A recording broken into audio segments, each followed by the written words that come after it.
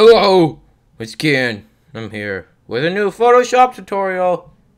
So, I was gonna make this tutorial a while ago, but then, hey, what the heck?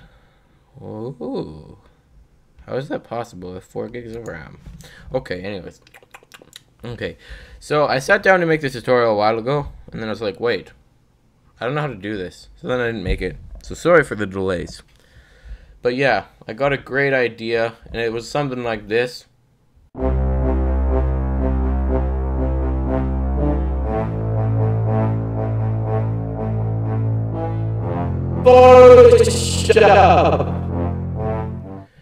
And then after that idea, I was like sitting down, and then I was like, hey, I don't know what to do. So yeah. Woo! Photoshop!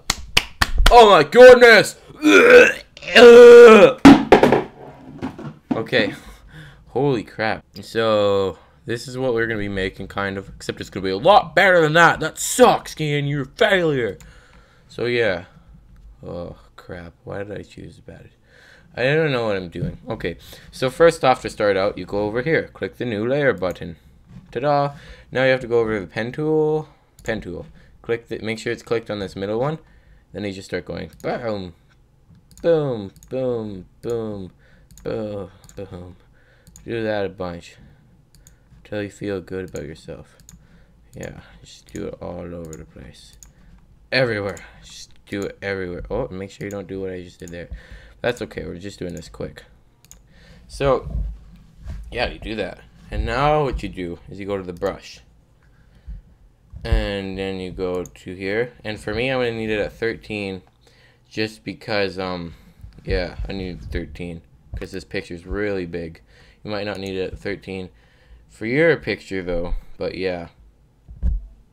So, once you have your brush size set up, like 13, what I need, but you might only need it at 5 or something. Oh my god! No! What are you doing? No, not again! Oh crap! Oh my goodness! Oh my goodness! Ow! Whoa. Okay, I'm back. So once you got all that done, you now go back to your...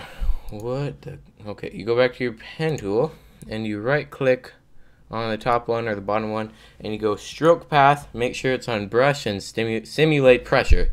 Click OK, and then it should change, and it'd be like, what? How did that just happen?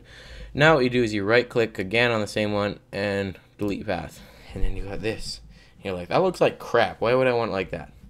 Then what you do is you double click on layer 1, or you could right click on it and go to what are the blending options. So what you do is you go to first check outer glow and inner glow, then go to the outer glow, choose your color.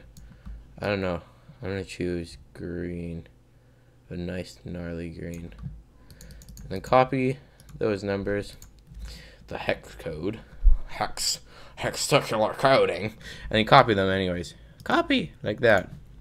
Okay, then you go to inner glow, and then you paste them there. Okay, so it looks like that. And then, yeah, once you finish that, you go OK, and then you go back to, and then you go to your eraser, and you choose a whatever size brush you're gonna need, and the hardness at 0%, and then just erase all of those spots where you don't need it, like that, unless you want them there still, but you probably won't. Yeah. I don't know when you're going to use this style, but you might use it at some point. So, yeah. Okay, or it's just something cool to know how to do. So, once you've got that done, then you go up here to Filter, Blur, Gaussian Blur, or you might want to choose some other kind of blur. And for me, I'm probably going to need about 5 pixels. You might need less. I think I'll go with 4. Okay. Then it gives it a blur. Yeah, that's how you do it. I'm actually thinking that this one might be better. Yeah, it looks like crap. Anyways, you can make it look good. Okay, good night everybody. Have a good She needed to know this. I'm a PC. Yeah, right. Windows 7. High five. Yeah. I don't know. know. It's okay. I found the microphone. Oh my goodness. Goodbye, Nathan. Goodbye. I'll be here in a moment.